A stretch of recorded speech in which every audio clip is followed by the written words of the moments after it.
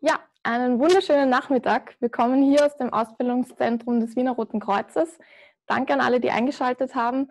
Wir haben heute unser erstes Webinar zum Thema Kindernotfälle und heute geht es um die Unfallverhütung. Mein Name ist Lara Lackner. Hinter der Kamera habt ihr vorher schon sehen können den Herrn Peter Ebner und den Herrn Armin Fauland. Die beiden werden sich um alle technischen Angelegenheiten dort heute kümmern. Ja, wie ist es prinzipiell dazu gekommen, dass wir jetzt solche Webinare aufzeichnen?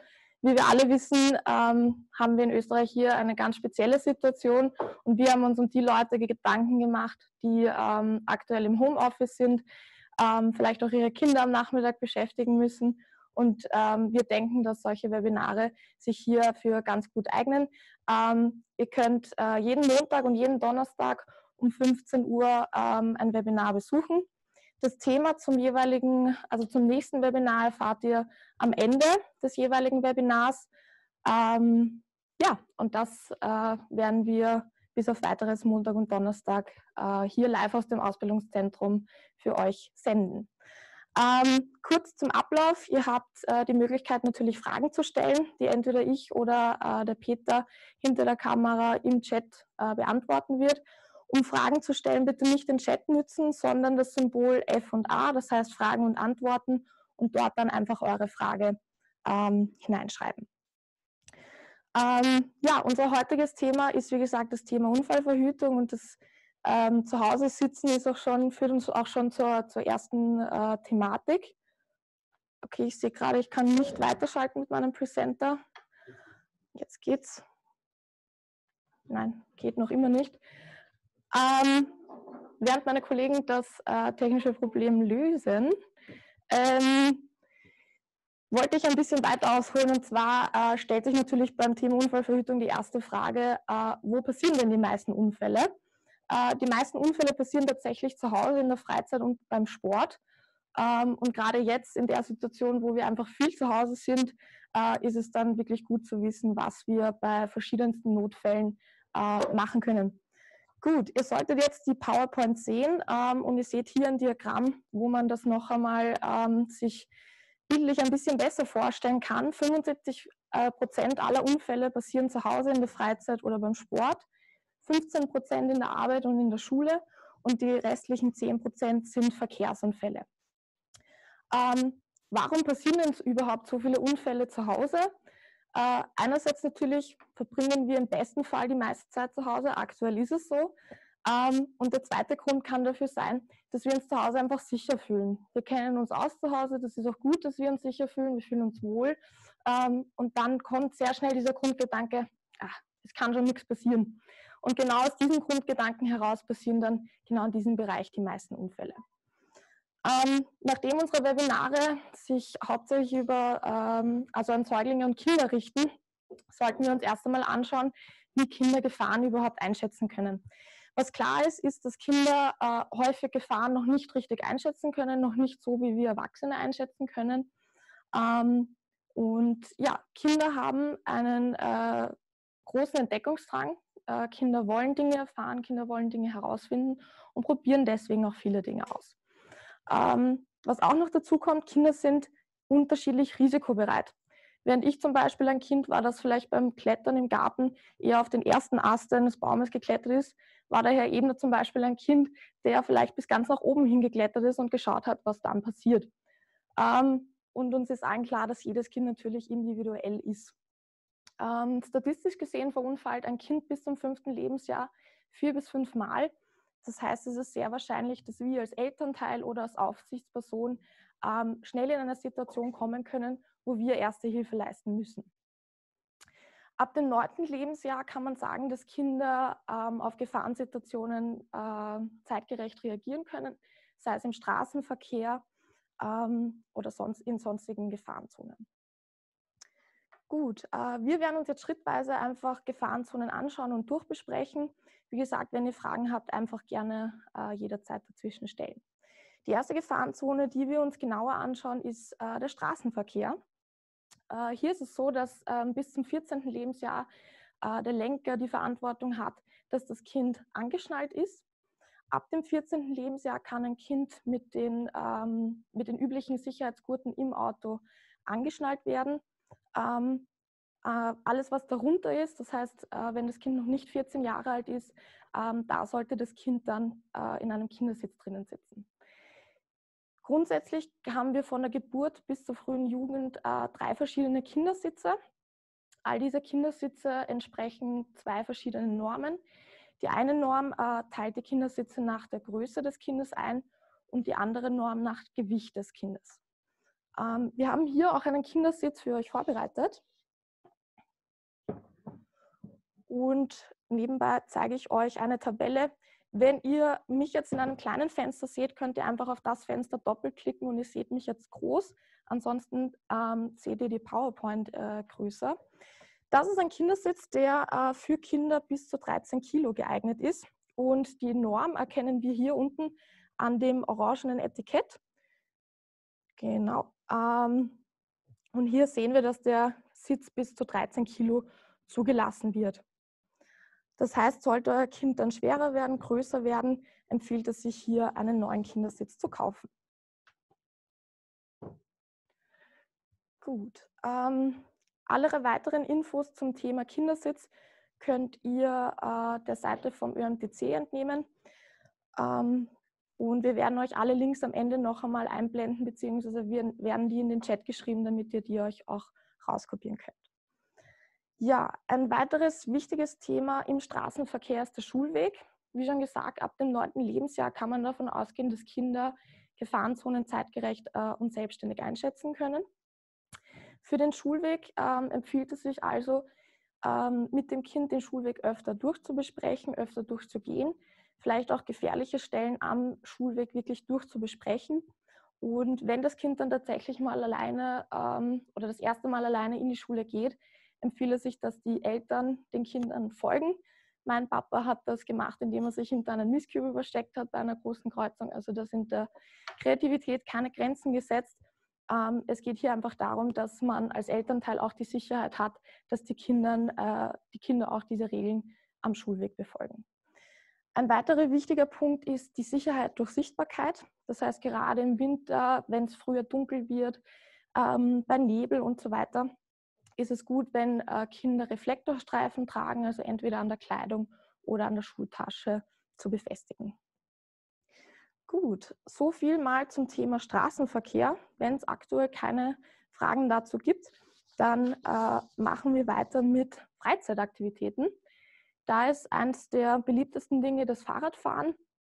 Hier gilt, dass bis zum 12. Lebensjahr das Kind nur unter Aufsicht fahren darf. Die einzige Ausnahme ist, wenn das Kind die Radfahrprüfung bestanden hat, dann darf es auch ohne Aufsicht fahren. Und es gilt auch bis zum 12. Lebensjahr Helmpflicht, egal ob das Kind selbst fährt oder mitgeführt wird. Wir empfehlen natürlich immer einen Helm zu tragen, nicht nur bis zum 12. Lebensjahr, sondern auch danach. Auch Erwachsene, gerade als Vorbildfunktion, empfiehlt es sich, einen Helm zu tragen, um hier einfach das Risiko für schwere Kopfverletzungen zu verringern. Für den Transport von Kindern gibt es 2 Möglichkeiten. Entweder können wir das Kind mit einem Fahrradanhänger oder mit einem Kindersitz transportieren. Auch diese 2 Dinge entsprechen einer ÖNorm und die Aufsichtsperson, die das Fahrrad dann fährt, muss mindestens 16 Jahre alt sein. Dann noch ein paar wichtige Fakten zum Thema Fahrradhelm. Der Fahrradhelm muss natürlich gut passen, er darf nicht rutschen. Der Fahrradhelm muss Stirn, die Schläfen und den Hinterkopf bedecken können und er muss auch richtig aufgesetzt werden können. Das heißt, diese Riemen sollten vor und hinter dem Ohr geführt werden und der Helm sollte auch nur einen Finger breit oben über der Augenbraue enden. Wie gesagt, auch bitte wir als Erwachsene sollten daran denken, beim Fahrradfahren einen Helm zu tragen. Eine weitere eine weitere spaßige Freizeitaktivität, die wir aktuell nicht so nutzen können, aber die Zeit wird sicher bald kommen, ist der Spielplatz. Spielplatz, hier ist es einfach als Elternteil oder als Aufsichtsperson ganz wichtig, dass wir nur die Spielgeräte dem Kind quasi zur Verfügung stellen, wo wir auch wissen, dass das Kind mit diesen umgehen kann. Wir sollten auch als Aufsichtsperson den Spielplatz vorher absuchen. Es können leider auf Spielplätzen oft Scherben, Zigarettenstummel oder sonstige gefährliche Gegenstände herumliegen, die Kinder dann im schlimmsten Fall verschlucken können, sich dran schneiden können und so weiter. Weiter zum Thema Sport. Egal welche Sportart für das Kind dann ausgewählt wird, auch hier sollte man natürlich beachten, wie alt das Kind ist und was für Fähigkeiten das Kind bereits erlernt hat. Thema Inlineskaten zum Beispiel würde es sich empfehlen, entsprechende Gelenkschoner zu verwenden. Wir haben hier zum Beispiel einen Gelenkschoner für das Knie, genauso wie für den Ellbogen. Warum sind Gelenkschoner so wichtig? Prinzipiell die häufigste Unfallart, also was dann tatsächlich am häufigsten passiert, das sind Stürze. Mehr als die Hälfte aller Unfälle sind Stürze. Und natürlich, wo kann man bei einem Sturz oder auf welches Körperteil kann man bei einem Sturz leicht fallen? Das ist einerseits der Kopf, den wir im besten Fall mit einem Helm geschützt haben, aber auch gerade Gelenke, und die können wir einfach mit solchen Gelenkschonern im Vorhinein gut schützen.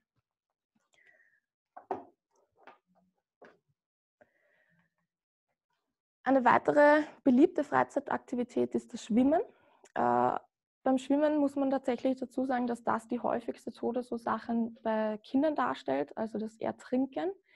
Was man dann tut, wenn ein Kind tatsächlich im Wasser nicht mehr auftaucht, wenn wir das Kind herausgezogen haben, wie man das Kind dann richtig anspricht, wie die Wiederbelebungsmaßnahmen funktionieren, erzählen wir euch in einem späteren Webinar. Wichtig ist, dass wir die Kinder nicht unbeaufsichtigt schwimmen lassen, dass wir auch hier wieder ganz, ganz wichtig auf die Fähigkeiten und das Alter des Kindes Rücksicht nehmen. Im besten Fall besucht das Kind einen Schwimmkurs, lernt dort Schwimm- und Baderegeln, und ja, in weiterer Folge können dann natürlich auch Hilfsutensilien wie zum Beispiel Schwimmflügel verwendet werden. Gehen wir weiter zu den Gefahrenquellen zu Hause. Das Badezimmer ist einer der Gefahrenzonen, und zwar warum? Hier gibt es einfach viel Wasser, häufig auch Fließen, das heißt die Rutschfestigkeit muss gegeben sein, entweder in Form von Rutschmatten, aber auch die Rutschgefahr in der Badewanne. Das heißt, wenn man eine Badewanne hat, wo man auch drinnen duscht, sollte man vielleicht Rutschpads verwenden oder einen Griff montieren, damit sich das Kind noch anhalten kann. Genau. Die Wassertemperatur zum Baden sollte maximal 37 Grad betragen. Das heißt, die Wassertemperatur sollte vorher auch von der Aufsichtsperson, vom Elternteil getestet werden. Ganz wichtiger Punkt hier im Badezimmer ist natürlich das Thema Wasser und Strom. Das heißt, keine elektrischen Geräte in Wassernähe verwenden, also typisches Beispiel der Föhn in der Badewanne, das sollten wir tunlichst unterlassen. Ja, vielleicht auch, weil es hier dazu passt und vielleicht, weil auch manche von euch diese Dinge im Badezimmer aufbewahren. Putzmittel, Medikamente, dergleichen.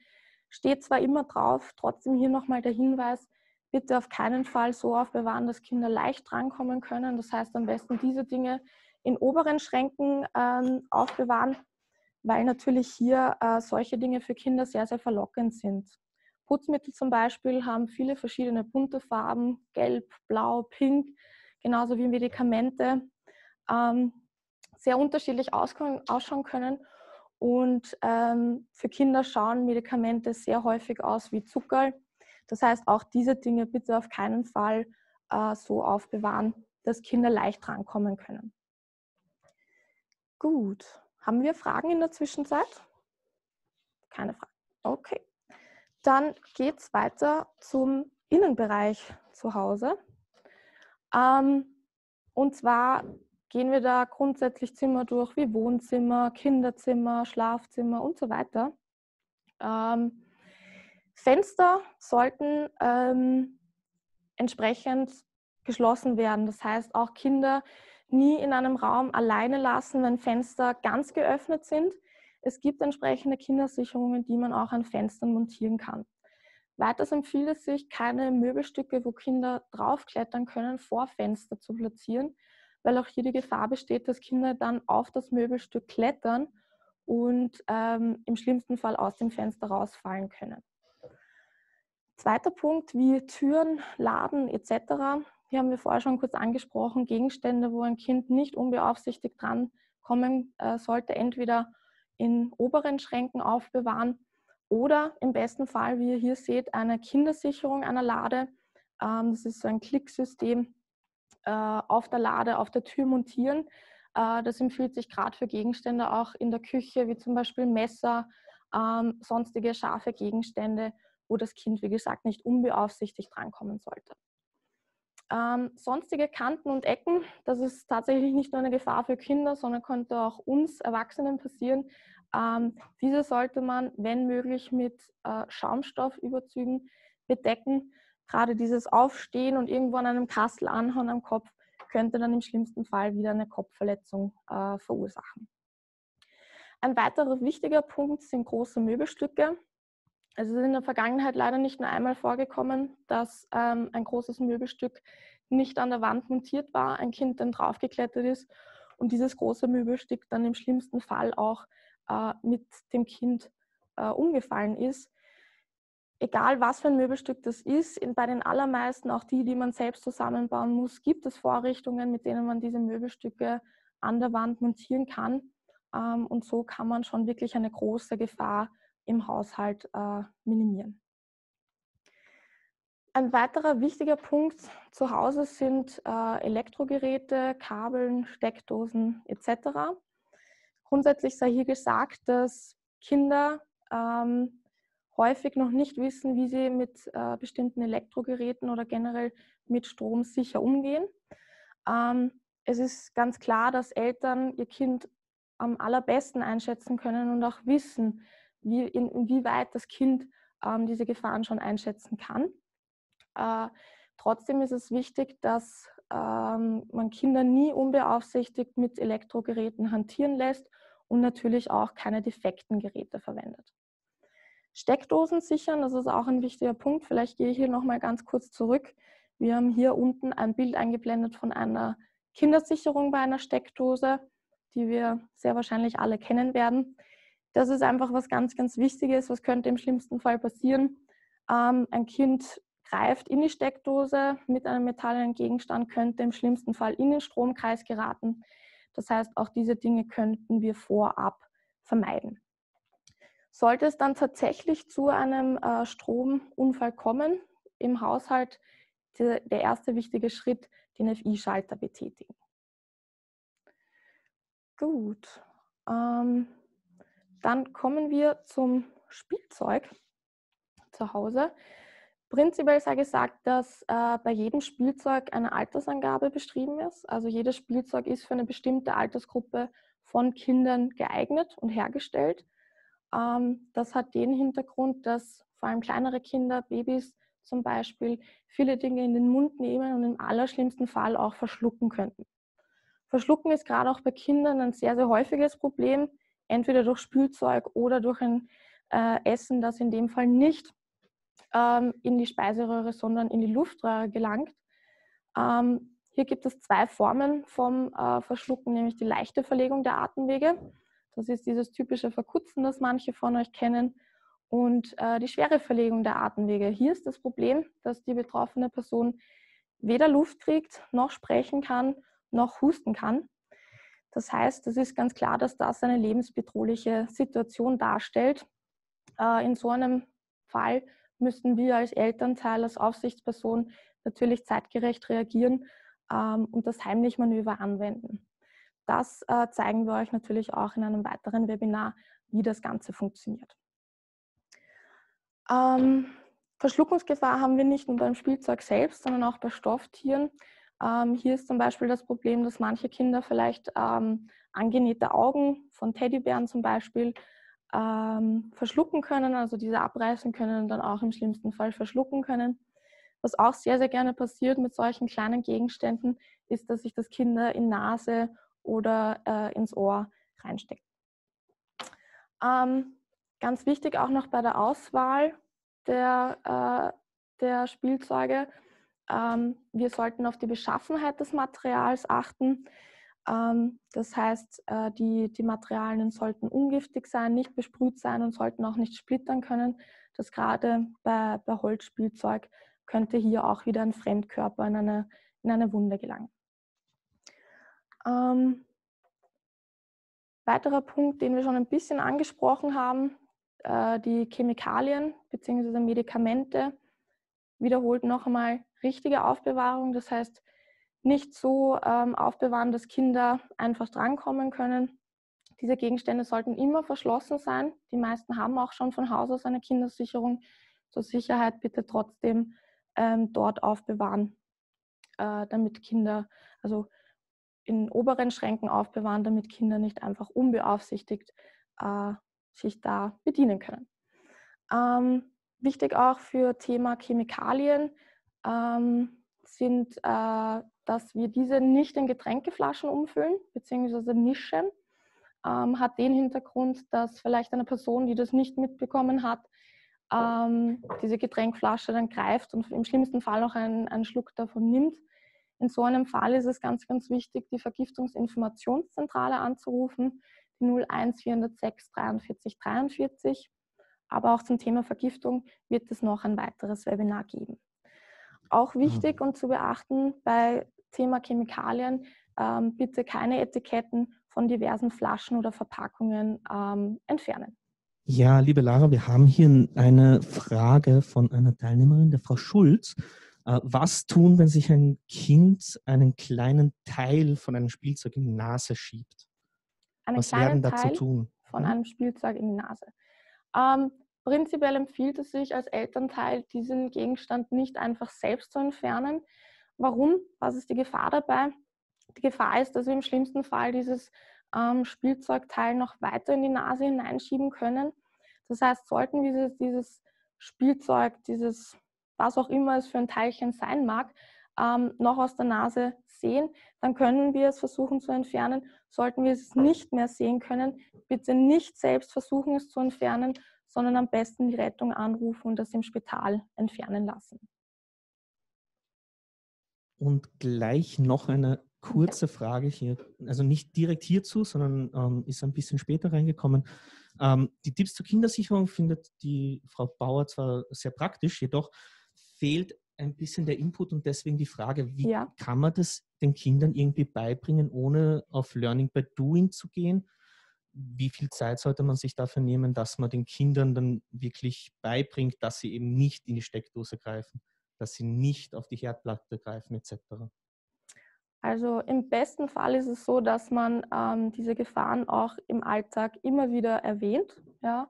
Das heißt, gerade auch beim Thema Kochen zum Beispiel, wenn das Kind dabei ist, vielleicht dem Kind auch einfach erklären, was ein Herd macht, dass ein Herd heiß werden kann, dass aus der Steckdose Strom fließt und so weiter. Ich finde das am sinnvollsten, dass man einfach diese Dinge immer wieder im Alltag wiederholt, den Kindern auch sagt und sie immer darauf aufmerksam macht. Okay. Sonst noch eine Frage?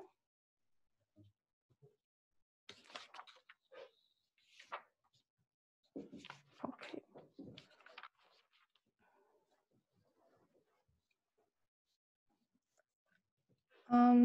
Vielleicht noch mal ganz zurück am Anfang, und zwar zu diesem Diagramm hier. Wir haben schon vorhin kurz angesprochen, die meisten Unfälle passieren zu Hause. Und wir wissen auch schon, dass die meisten Unfälle Stürze sind. Ich möchte vielleicht ganz kurz näher darauf eingehen, was uns bei Stürzen alles erwarten kann. Die Nummer 1 bei Stürzen ist natürlich Thema Kopfverletzung. Also gerade auch das, was ich vorhin erwähnt habe, mit Ecken und Kanten anhauen. Hier könnte einfach sehr schnell eine Platzwunde am Kopf entstehen. Kopfverletzungen sind prinzipiell Verletzungen, die immer vom Arzt angeschaut gehören. Der Kopf ist einfach ein sehr sensibler Bereich. Unser Kopf kann in vielen Bereichen verletzt werden, vorne, hinten oder auf der Seite. Deswegen ist es ganz, ganz wichtig, dass wir gerade bei Freizeitaktivitäten wie zum Beispiel dem Fahrradfahren, dem Inlineskaten, Rollerfahren und so weiter einen Helm tragen. Wie gesagt, nicht nur Kinder, sondern auch als Erwachsener sollten wir uns hier bewusst sein, dass wir immer eine Vorbildfunktion für Kinder haben. Nicht nur beim Helm tragen, sondern auch zum Beispiel beim Rot über die Straße gehen. Wir als Erwachsene haben einfach eine Vorbildfunktion, weil sich immer Kinder an uns orientieren. Das ist ganz klar, wenn wir das machen, ist das auch okay, wenn es Kinder machen. Deswegen bitte auch so handeln, wie wir dann wollen, dass unser Kind handelt. Ja, also wie gesagt, die Kopfverletzung ist eine Verletzung, die sehr, sehr häufig auftreten kann. Genauso wie Gelenksverletzungen. Wir haben hier schon die Gelenkschoner angesprochen, entweder wie gesagt für den Ellbogen oder fürs Knie. Verletzungen an den Gelenken sind deswegen ein Problem, sollten diese offen sein, könnte im schlimmsten Fall ein Schleimbeutel verletzt werden. Schleimbeutel ist eine anatomische Struktur, die wir bei fast jedem Gelenk haben. Und das könnte dann bei einer tiefen Gelenksverletzung im schlimmsten Fall auch in einer Operation dieses Gelenks enden. Deswegen empfiehlt es sich wirklich im Vorhinein im schlimmsten Fall solche Gelenkschoner zu verwenden, um das einfach zu verhindern. Ansonsten zum Thema Gelenksverletzungen bzw. Knochen- und Gelenksverletzungen haben wir auch ein Webinar. Da werden wir uns genauer anschauen, wie wir solche Gelenksverletzungen versorgen können. Manche wissen es vielleicht auch schon, dass wir bei einer Armverletzung oder bei einer Verletzung des Ellbogens oder Oberarms ein Armtragetuch machen können. Ja, so viel mal dazu. Liebe Lara, wir haben noch 2 Fragen bezüglich Skiunfällen zum größten Teil. Okay. Die erste Frage, die ich gerne stellen würde, bringt es beim Skifahren wirklich etwas, einen Rückenschoner beim Kind anzubringen? Das, glaube ich, eher ist eine Frage, das kommt auf den Rückenschoner drauf an. Hast du dazu noch einen Input? Ich muss ganz ehrlich sagen, ich selbst bin nicht der größte Skifahrer. Ich kann deswegen, mir würde dazu jetzt nicht wirklich etwas einfallen zum Thema Rückenschoner beim Skifahren. Fällt dir was ein dazu? Naja, also ich denke mir, eine gewisse Art von Schutz wird es schon bieten. Es kommt aber darauf an, was für Rückenschoner es wirklich auf dem Markt gibt und ob das sinnvoll ist fürs Kind. Ob es nicht gescheiter ist, unter Anführungszeichen, dass man eben schaut, dass die Kinder auf einer Piste fahren, die weniger sturzgefährdet ist und dann halt auch darauf achtet, dass das Kind halt so wenig wie möglich Verletzungen erleidet. Ja, also das, was prinzipiell natürlich immer gilt bei Kindern, gerade auch wenn es um Sportarten geht, ist, dass wir ganz stark darauf achten, was kann mein Kind bisher, welche Fähigkeiten hat mein Kind bisher erlernt, um das Kind auch nicht einfach in eine Situation zu stecken, mit der es dann komplett überfordert ist. Ja. Und dann noch eine Frage, und zwar bringt es etwas, unter einem Helm, Skihelm, Fahrradhelm, dem Kind eine Mütze aufzusetzen oder verringert das eher die Wirksamkeit des Helmes? Sehr gute Frage, danke für den Input. Vielleicht noch mal ganz kurz zurück zum Fahrradhelm. Wie vorhin schon erwähnt, sollte der Helm sehr, sehr gut sitzen, der sollte nicht rutschen. Das heißt, wenn wir noch eine Schicht zwischen unserem Kopf und dem Helm haben, könnte das sehr, sehr leicht passieren. Deswegen würde ich empfehlen, keine Mütze, Kappe oder sonstigen Kopfbedeckungen unter dem Helm zu tragen, weil es dann einfach sehr leicht sein kann, dass der Helm verrutscht. Genau. Gut. Ja, liebe Lara, die Fragen strömen jetzt richtig rein. Wunderbar. Deswegen, ich bin nämlich tatsächlich auch schon fast am Ende meines Vortrages angelangt. Also die Frage kann ich vielleicht etwas beantworten. Empfehlen sich private Unfallversicherungen für die ganze Familie? Das können wir als Rotes Kreuz nicht wirklich beantworten. Wir sind die Experten, was es angeht, Unfälle zu verhüten bzw. dann richtig zu reagieren, wenn es einen Unfall gibt.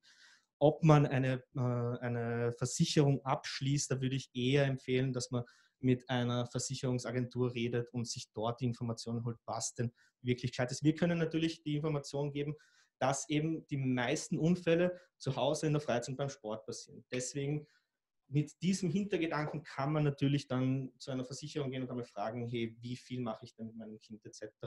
und das dann eben sich die Informationen dort auch holen. Mhm. Und die nächste Frage, hallo liebes Team, meine Tochter ist 7 Monate alt. Wie handle ich, wenn sie sich verschluckt bzw. etwas im Hals stecken bleibt? Ja, wir greifen da tatsächlich schon ein bisschen vorweg vor einem zukünftigen Webinar, das wir noch geplant haben zum Thema Verschlucken. Ist aber überhaupt kein Problem. Ich werde die Frage ganz kurz beantworten. Prinzipiell muss man vorher dazu sagen, bei uns gilt, also werden die Kinder in 2 Gruppen eingeteilt. Kinder bis zum 1. Lebensjahr, das sind Säuglinge, und ab dem Lebensjahr wird das dann bei uns als Kind definiert. Das heißt, in dem Fall ist das Kind 7 Monate alt und gilt bei uns als Säugling.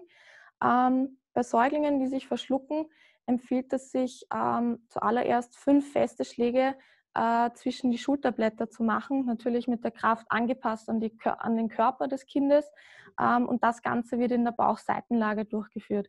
Das heißt, ich stelle mich am besten zu einem Tisch, am besten auch in der Höhe, so wie ich ihn hier habe, lege das Kind auf meinen Unterarm und drehe es in die Bauchseitenlage. Der Kopf sollte dann eher Richtung Boden schauen und stütze das Kind mit meiner zweiten Hand. Währenddessen schlage ich 5 Mal mit der flachen Hand zwischen die Schulterblätter und versuche so diesen Fremdkörper zu lockern. Danach lege ich das Kind auf eine feste Unterlage und führe 5 Brustkorbkompressionen durch. Brustkorbkompressionen sind in dem Fall wie eine Herzdruckmassage bei einem Säugling, und die funktioniert mit 2 Fingern. Am besten mit dem Zeigefinger und mit dem Mittelfinger in der Mitte des Brustkorbs hineindrücken, und das circa 1/3 des Brustkorbes. Das Ganze mache ich im Wechsel, das heißt 5 Schläge zwischen die Schulterblätter, 5 Brustkorbkompressionen und dann wieder von vorne, und das mache ich so lang, bis sich dieser Fremdkörper dann letztendlich gelöst hat. Ganz wichtig ist noch dazu zu sagen, dass egal ob Säugling, Kind oder Erwachsener, sollte das Heimlichmanöver zur Anwendung kommen. Das kennen vielleicht auch die einen oder anderen. Heimlichmanöver bedeutet, dass ich eine Faust mache, eine Hand darüber lege, mich dann hinter die betroffene Person stelle und dann eine ruckartige Bewegung nach innen und gleichzeitig nach oben durchführe.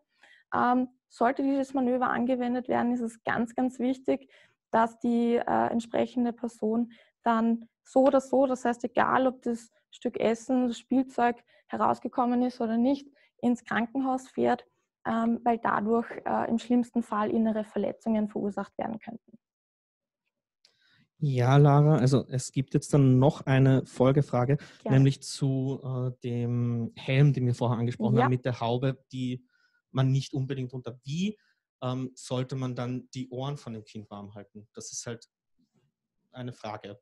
Also beim Skifahren, da sind die Ohren ja warm, weil da geht es ja bis nach unten. Ich schätze mal, da geht es vor allem um den Fahrradhelm.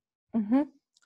Ich weiß nur, es gibt Fahrradhelme, die auch so Klappen auf den Seiten haben, die eben über die Ohren runtergehen, sind allerdings meistens etwas teurer. Gibt es da eine Alternative, die dir bekannt wäre? Mir würde vielleicht noch einfallen, ich glaube, das kommt auch tatsächlich vom Skifahren, dass man so ganz, ganz dünne Kopfüberzüge hat, wenn ich das mal so nennen kann. Also das sind einfach Masken, die man sich aufsetzt, wo wirklich nur das Gesicht frei ist. Vielleicht gibt es das auch in einem ganz, ganz dünnen Stoff, die dann einfach um die Ohren gehen, um so die Ohren des Kindes warm zu halten. Vielleicht wäre das eine Alternative. Gut. Haben wir sonst noch eine Frage? Wir haben noch jede Menge Fragen, Wunderbar, liebe Lara. perfekt. Und da greife ich jetzt ganz kurz, also nämlich so ein bisschen eine Kombination aus 2 Fragen. Erstens, wie kann man dem Kind überhaupt beibringen, richtig zu fallen? Wenn es jetzt zum Beispiel, hier geht es beim Reiten, auch beim Fahrradfahren vielleicht, wäre es eine Möglichkeit, kann man das dem Kind beibringen? Ich weiß, ich habe Judo gemacht für einige Jahre und da habe ich gelernt, wie man sich richtig abrollt etc. Fällt dir da noch etwas anderes ein? Ich weiß, dass es solche Techniken gibt und dass man sich die schon erlernen könnte. Ja, also ich weiß von diesen Techniken auch aus dem Judo-Bereich. Ich persönlich habe diese Techniken nie gelernt, um richtig zu fallen. Ja. Also so blöd es vielleicht auch klingt, Kinder müssen tatsächlich auch ausprobieren, wie es sich anfühlt zu fallen.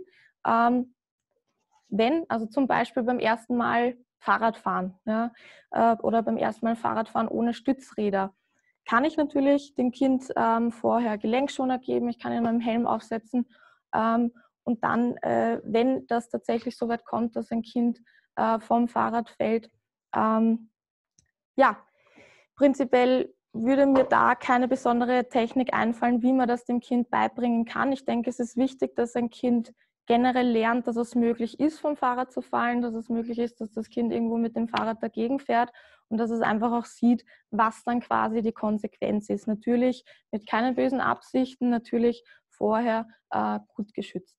Ja. Danke. Und eine weitere Frage, diesmal aus dem Chat. Wie kann man dem Kind denn erklären, dass Fahrradfahren unbedingt, dass beim Fahrradfahren unbedingt der Kopf geschützt werden muss, eben durch einen Helm, weil das Kind will es halt anscheinend nicht anziehen. Kann man das irgendwie kindgerecht erklären? Ja, also wenn ich mir jetzt vorstelle, ich wäre ein Kind und möchte partout den Helm nicht aufsetzen, was vielleicht auch irgendwo verständlich ist, der ist unangenehm, also vielleicht sollte man mal erstens schauen, drückt der Helm irgendwo, ist der irgendwo vielleicht nicht passend für den Kopf des Kindes, denke ich mir, dass es vielleicht auch einfach eine logische Erklärung braucht. Und die logische Erklärung wäre in dem Fall, was ist in unserem Kopf? In unserem Kopf ist das Gehirn. Das Gehirn leitet so ziemlich alles, was wir mit unserem Körper machen können. Und das muss einfach bei jeder Aktivität gut geschützt werden.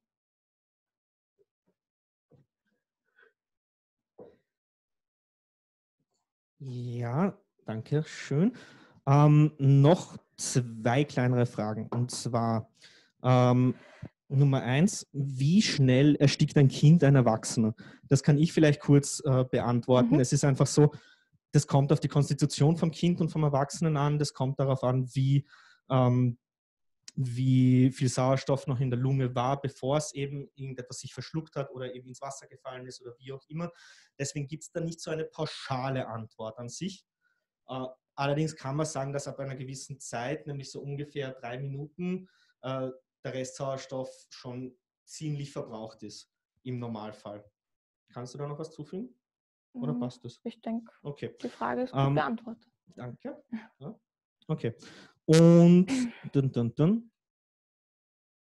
höre ich mich nicht mehr. Du hörst dich nicht mehr, Peter? Okay, passt. Okay.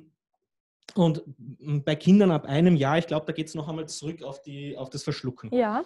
Was macht man bei Kindern ab einem Jahr? Da fängt man... Genau, danke. Das habe ich vielleicht dann nicht näher ausgeführt, weil die erste Frage eher auf Säuglinge bezogen war.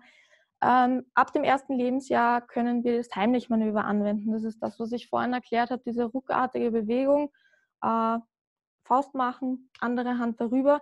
Dann stelle ich mich hinter die betroffene Person. Natürlich, wenn das jetzt ein Kind ist, das 1,5 ist, muss ich mich vielleicht selbst hinknien und lege die Hand über den Bauchnabel des Kindes.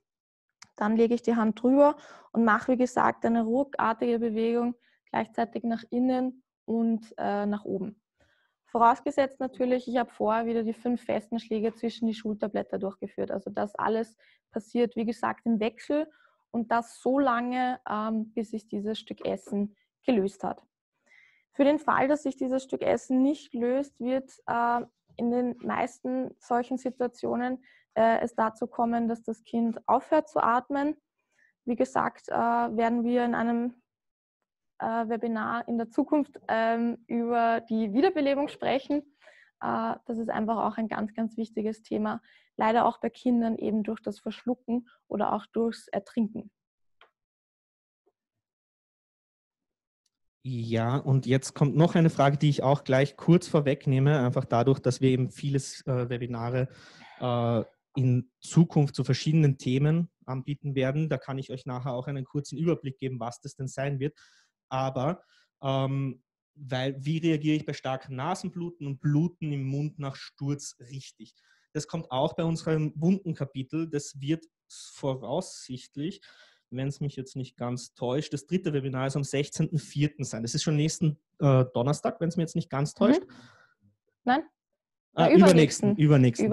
Und da werden wir auf diese ganzen Wunden eingehen und ich glaube, das ist einfach ein bisschen gescheiter, weil dann werdet ihr nämlich auch sehen, wie man das richtig macht. Das heißt, dann haben wir auch eine eigene Einstellung, wo wir euch zeigen werden, wie wird denn das Ganze mit dem Verbandskasten gemacht, was nehme ich mal da raus, wie kann ich diese einzelnen Wunden verbinden. Vielleicht können wir aber trotzdem ein bisschen näher aufs Nasenbluten eingehen, wenn wir jetzt noch so viel Zeit über haben, Fürs Nasenbluten tatsächlich braucht man eigentlich nichts aus dem Verbandskasten. Beim Nasenbluten stellt sich als allererstes immer die Frage, gibt man den Kopf nach vorne oder nach hinten? Richtig ist es, den Kopf nach vorne zu geben. Das heißt, man könnte die betroffene Person, das Kind, auch am besten über ein Waschbecken halten, sodass das Blut gleich abfließen kann. Warum sollten wir den Kopf nach vorne geben und nicht nach hinten? Es ist ganz klar, das Bluten soll natürlich hinausrinnen. Es macht zwar nichts, wenn es quasi nach hinten rinnt. Wir schlucken das Blut dann. Das könnte aber, wenn das eine wirklich größere Menge ist, könnte das auch zu Übelkeit führen. Deswegen ist es in allen Fällen das Beste, wenn man den Kopf nach vorne beugt. Zusätzlich könnte man noch etwas Kühles in den Nacken geben. Das heißt am besten ein Coolback. Coolback ist ganz, ganz wichtig. Immer vorher in ein Geschirrtuch oder in ein Baumwolltuch einwickeln und nie direkt auf die nackte Haut auflegen. Das reizt die Haut einfach zu sehr. Es reicht auch, ein Papierhandtuch zum Beispiel nass zu machen mit kaltem Wasser und das dann in den Nacken zu legen. Warum macht man das? Weil Kälte die Gefäße zusammenzieht. Und wenn ich das in den Nacken lege, dann gehen wir davon aus, dass die zuführenden Gefäße zur Nase hier auch quasi zusammengezogen werden.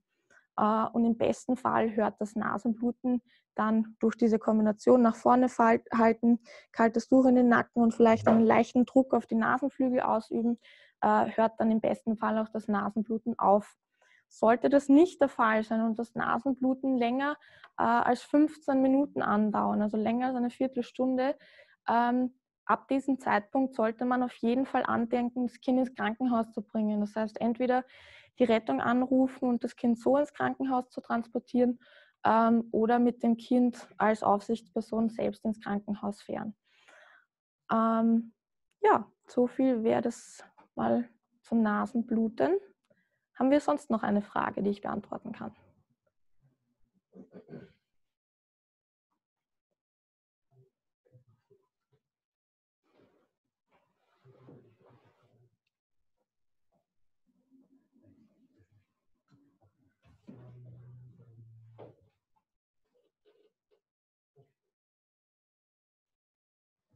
Ja, eine Frage wäre dann noch zur Wiederbelebung, die jetzt im Moment noch nicht auf unseren Webinarteilen steht, aber vielleicht doch recht interessant ist, wenn man die Säuglinge wiederbeleben muss, muss man das mit den Daumen machen? Man muss nicht, aber man kann. Also es ist eine Möglichkeit, eine Herzdruckmassage bei einem Säugling durchzuführen. Wie vorhin schon erwähnt, könnte man die Herzdruckmassage beim Säugling entweder mit Zeigefinger und Mittelfinger in der Mitte des Brustkorbs auf diese Art und Weise durchführen oder, wenn das der Körper des Säuglings zulässt, umgreift man den Oberkörper des Säuglings mit beiden Händen und kann dann hier quasi so auf diese Art und Weise mit den Daumen den Brustkorb eindrücken.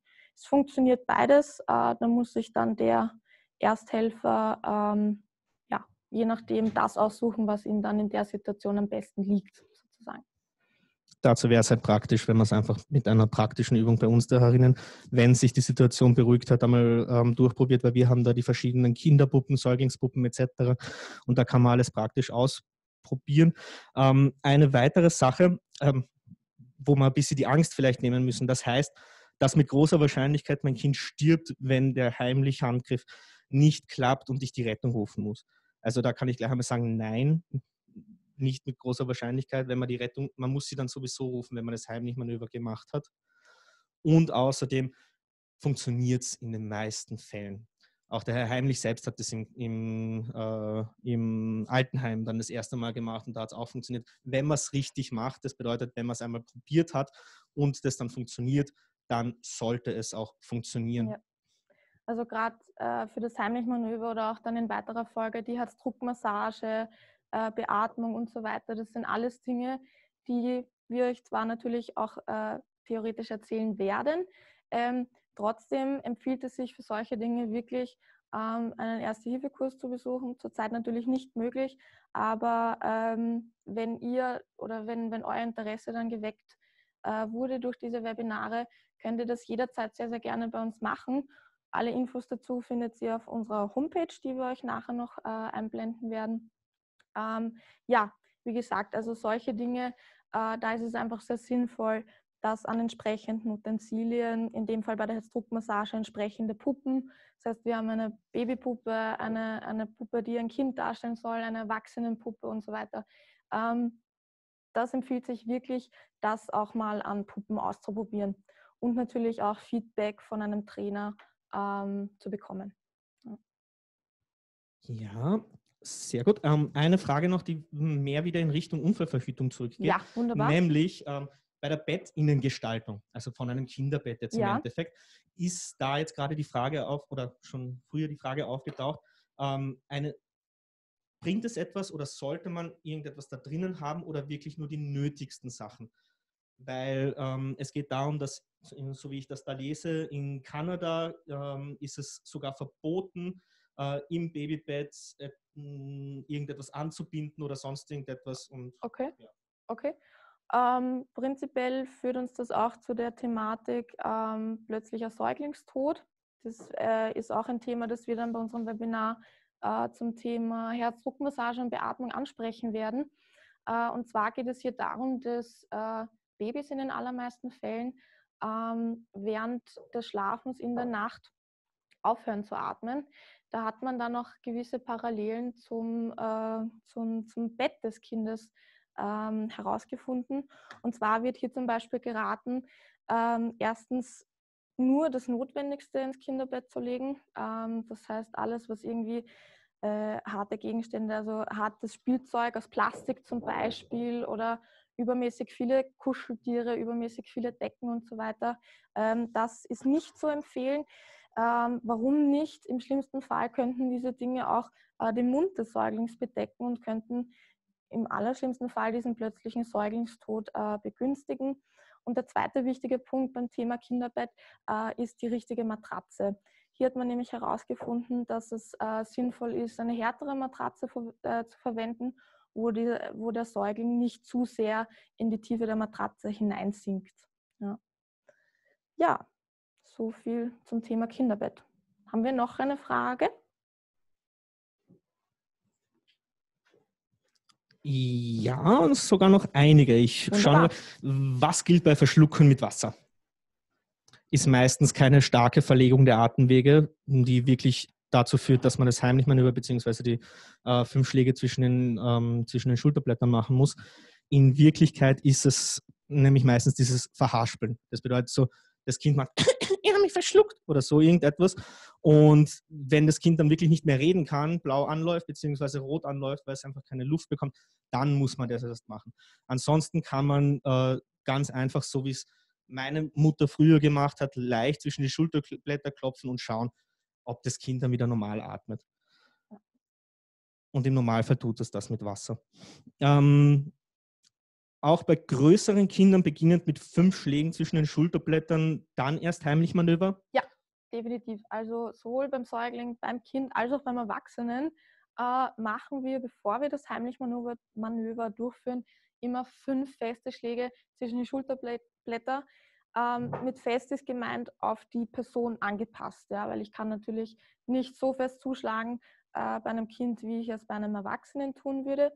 Was ganz, ganz wichtig ist bei diesen 5 Schlägen zwischen die Schulterblätter ist, dass wir den Oberkörper vorne stützen. Das heißt, wir stellen uns am besten seitlich der Person hin, stützen den Oberkörper vorne mit der einen Hand und führen dann mit der hinteren Hand diese 5 festen Schläge zwischen die Schulterblätter mit der flachen Hand durch. Und danach können wir bis zu 5 Mal das Heimlichmanöver anwenden. Und sollte das in diesem Durchgang noch nicht geholfen haben, dann fangen wir einfach wieder von vorne an. Genau. So, das ist sehr gut. Hier ist noch eine kurze Frage, aber bevor ich zu der gehe, ganz kurz. Es gibt auf der ABZ-Homepage, also auf unser Ausbildungszentrum des Wiener Roten Kreuzes Homepage, auch die Erste-Hilfe-Tipps, wo zum größten Teil, also das sind über 30 verschiedene Tipps, die auf einzelne Themen auch eingehen. Nur so als kleiner Tipp, weil einige von den Fragen kann man sich dort auch ohne Probleme raussuchen. Jetzt ist da eine Frage, die ich vielleicht beantworten werde. Ich habe schon mehrere Kurse besucht. Heimlichmanöver wurde noch nie geraten, bei Kindern anzuwenden. Warum jetzt schon? Also generell bei Säuglingen wird es nicht geraten, das heißt von 0 bis 1. Ab dem ersten Lebensjahr, wenn die Faust dazwischen reinpasst, das heißt zwischen dem Bauchnabel und der untersten, also dem unteren Teil unseres deutsches Wort, Brustbein, Dankeschön, dann kann man es auf jeden Fall machen. Und dann, natürlich muss man danach zum Arzt gehen, aber deswegen fängt man auch mit diesen 5 Schlägen zwischen die Schulterblättern an, beziehungsweise eben übers Knie. Einfach deswegen, weil es weniger problematisch ist, eben diese 5 Schläge zu machen, als das Heimlichmanöver, weil es halt doch eine gewisse Gefahr birgt, weil man halt doch sehr tief da rein muss. So, eine Eislauffrage haben wir dann nachher noch und das, gut. Die Eislauffrage beantworte auch ich sehr gerne, weil ich habe über 10 Jahre bin ich Eislaufen gewesen. Generell sollte man dem Kind beibringen, dass, also die Frage ist, eine empfohlene Fallart, genauso auch wie beim Reiten oder beim Fahrradfahren. Empfehlenswert ist es dort auch ein bisschen auf die Leute zu hören, die das dem Kind beibringen, ja, weil die wissen meistens schon, okay, die haben vielleicht etwas gehabt, so fällt man hin. Ich bin das erste Mal mit ein paar kleinen Jahren auf dem Eis gestanden, bin hingefallen und habe mich automatisch in gewisser Art und Weise eingerollt. Ganz wichtig ist beim Eislauffahren, dass man dicke Handschuhe für das Kind hat, einfach deswegen, weil es immer passieren kann, dass dann irgendjemand eben anstößt oder sonst was und das halt doch Kufen sind, die relativ stark sein können. So, und deswegen eine wirklich genaue Fallart wird schwer geben, weil das Kind meistens entweder nach hinten fällt oder nach vorne fällt. Das wird es auf dem Eis nicht wirklich kontrollieren können, am Anfang zumindest. Und dann, sobald es kontrollieren kann, weiß es, wie es hinfällt und dass es sich immer etwas kleiner macht. Gut, das wäre das. Gibt es Erste-Hilfe-Kurse für Kinder? Meine beiden sind oft mit den Großeltern allein und die Gefahr, dass Oma einen Schlaganfall, Herzinfarkt erleidet, ist natürlich gegeben. Also ich vermute, du meinst für Kinder per se. Ja, gibt's auf jeden Fall. Und zwar wäre es da am allergescheitsten, wenn man sich ans Jugendrotkreuz wendet, weil also hier im Ausbildungszentrum ist es normalerweise so, dass wir Erwachsene unterrichten.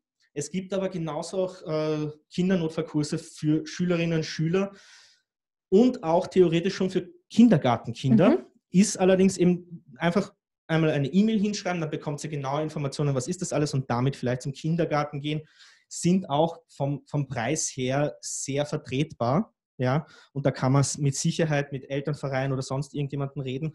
Und ja, also empfehlenswert ist es meiner Meinung nach schon, dass man auch Kinder so früh wie möglich in Kontakt mit Erster Hilfe bringt, weil genau dadurch wird nicht nur Erste Hilfe groß gemacht, sondern halt auch das Helfen an sich und die wissen, okay, da liegt jemand, ich mache etwas. Weil in der Ersten Hilfe gilt halt der Grundsatz, es ist alles einfach, was in der Ersten Hilfe ist und die meisten Sachen sind Hausverstand. Wenn man es einmal gesehen hat, einmal geübt hat, dann kann man es dann auch. Vielleicht noch ein kurzer Punkt zum Thema Senioren generell. Wir bieten auch Erste Hilfe für Senioren an. Da geht es auch ein bisschen so um das Thema Selbsthilfe. Ja? Das heißt, auch den Großeltern gerne ausrichten, dass sie jederzeit bei uns einen Kurs besuchen können, um eben da auch Maßnahmen zu lernen, wie man sich selbst in schwierigen Situationen auch helfen kann. Ja. Gut. Haben wir noch eine Frage offen? Eine Frage ist noch offen und eine zweite Information, die jetzt im Chat gekommen ist. Ja, für die Kindergartenkinder ist der Erste-Hilfe-Kurs gratis. Ja, da kommen die Kinder zu uns ins Ausbildungszentrum, allerdings nicht direkt zu uns, sondern unten haben wir im Prinzip neben unserer Sun-Arena einen eigenen Raum mit einem Krankentransportwagen, wo die Kinder sich den anschauen können und auch etwas machen können. Die fürs Jugendrotkreuz ab der Prima- bzw. Sekundarstufe sind allerdings mit einem kleinen Unkostenbeitrag verbunden. Nur als kleine Information. Und dann haben wir, was muss ich machen, wenn man sich verschluckt, aber keiner daheim ist? Schwierige Frage, die auch häufig im Kurs gestellt wird. In so einer Situation empfiehlt es sich wirklich, so schnell es geht, sich auf irgendeine andere Art und Weise Hilfe zu suchen. Das heißt, wenn man sich zu Hause aufhält, am besten direkt bei den Nachbarn anklopfen, läuten und versuchen, ihnen zu deuten, weil in so einem Fall ist es natürlich sehr schwierig zu sprechen, dass man Hilfe benötigt. Ja. Okay, haben wir noch eine Frage offen? So, das war jetzt im Prinzip die letzte Frage an die Kindernotfälle. Jetzt gibt es nur noch, wo findet man noch einmal genau die Infos für zu Hause, was für eine Webseite, und da schicken wir euch jetzt in den Chat bitte einige Webseiten, wo es die Informationen gibt, und ich schreibe euch dann auch gleich noch dazu die Seite vom Ausbildungszentrum, damit ihr euch dort auch die Erste-Hilfe-Tipps holen könnt. Vielleicht gebe ich in der Zwischenzeit noch einen ganz kurzen Ausblick auf unser nächstes Webinar, das schon diese Woche am Donnerstag stattfinden wird. Um dieselbe Zeit, um 15 Uhr startet es wieder, und es wird in diesem Webinar um die Grundlagen der Ersten Hilfe gehen. Angefangen von, wie setze ich richtig einen Notruf ab, über was sind überhaupt Basismaßnahmen, muss ich überhaupt Erste Hilfe leisten oder ist das was freiwillig ist, und vieles, vieles mehr könnt ihr am Donnerstag bei unserem zweiten Webinar erfahren. Ich glaube, ihr habt jetzt mittlerweile die Links im Chat bekommen. Gleich höre ich gerade. Ja. Haben wir sonst noch eine Frage offen? Was die nächsten Themen sind. Ja, da hast du nur leider meinen Zettel. Blöderweise. Gut, dann werde ich die nächsten Themen Bitte, kurz danke. ankündigen. Nämlich als nächstes wären Grundlagen der Ersten Hilfe. Das ist bereits am 9., das heißt diesen Donnerstag. Ganz genau. Alle sind auch um 15 Uhr. Dann durch Ostern wird sich das nächste Webinar etwas verschieben, nämlich auf den 16.04. Das ist der Donnerstag übernächste Woche, weil Ostermontag. Dann am 20.04. haben wir Verbrennungen, Verätzungen, Knochen- und Gelenksverletzungen. Und dann das Thema, das vielleicht sehr viele von euch interessieren wird, wie ich jetzt aus den Fragen zumindest gehört habe, Verschlucken beim Säugling und Kind sowie Vergiftungen. Und dann kommt ein zweigeteiltes Webinar akute Notfälle. Das bedeutet, da geht es um Krampfanfälle, Diabetes, Asthma, Hitzenotfälle, Kollaps und allergische Reaktionen. Und dann kommen wir zum Notfallcheck, zur Bewusstlosigkeit beim Säugling und Kind. Und als letztes Webinar jetzt im Moment auf dieser Liste haben wir Kinderkrankheiten. Das heißt, da geht es auch um den plötzlichen Kindstod, also Sitz, Masern, Mumps, Röteln etc. Vielleicht, um sich das ein bisschen besser zu merken, werden wir irgendwo diese Themen online stellen, also entweder auf unserer Website oder auf Facebook, damit ihr auch da immer nachschauen könnt und ganz genau dann einschalten könnt, wenn euer Thema, das euch ganz besonders interessiert, kommt. Wir werden auch da dazu schreiben, es gibt nämlich 1, 2 Webinare, wo es tatsächlich super wäre, wenn eine zweite Person bei euch ist. Natürlich nur eine, die mit euch im Haushalt lebt, also im Idealfall euer Kind zum Beispiel. Zum Beispiel beim Thema stabile Seitenlage wird das der Fall sein. Da könnt ihr dann nämlich direkt, während wir stabile Seitenlage probieren oder euch herzeigen, könnt ihr das dann auch zu Hause gleich mit eurem Kind im besten Fall ausprobieren. Gut, okay. Dann danke ich ganz, ganz herzlich fürs Zuschauen. Danke auch an den Peter und den Armin, die mich großartig unterstützt haben. Gesund bleiben und nächstes Mal bitte wieder einschalten. Tschüss.